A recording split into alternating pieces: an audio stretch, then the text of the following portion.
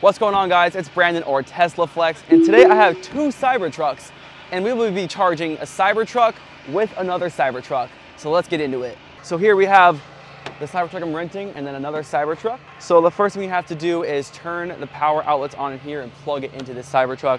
And then I can open up this charge port and plug it in. So let's get started. All right, so let's get this bed open. We have the mobile connector back here. So all I have to do is grab it out of here. Here we go. So here we have the outlets. And we're gonna be using this one today. So I have the plug right here. I can plug this in. And now I have to go inside the car. And inside the car, we go into the settings.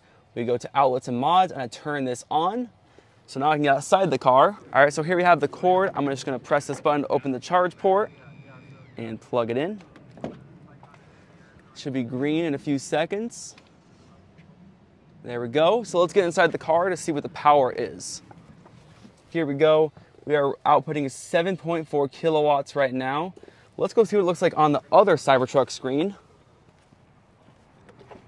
So right now it says we have about 32 amps, 229 volts, and I'm getting about 18 miles an hour. So it would take about 5 hours to get to 80%. All right, guys, so there we have a Cybertruck charging another Cybertruck. One of the craziest things I've ever seen. Thank you guys so much for watching. If you enjoyed this video, make sure to hit that like button, subscribe if you haven't already, and let me know in the comments what your favorite feature about the Cybertruck is. See you in the next one.